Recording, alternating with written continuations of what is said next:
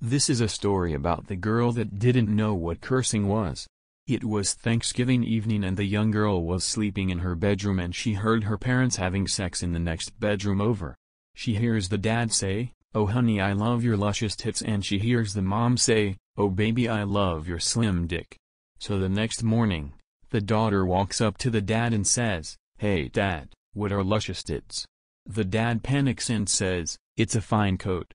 She then walks up to the mom and says, "Hey mom, what's a slim dick?" The mom panics and says, "It's a pair of boots." Later on that day, everybody's getting ready for the holiday.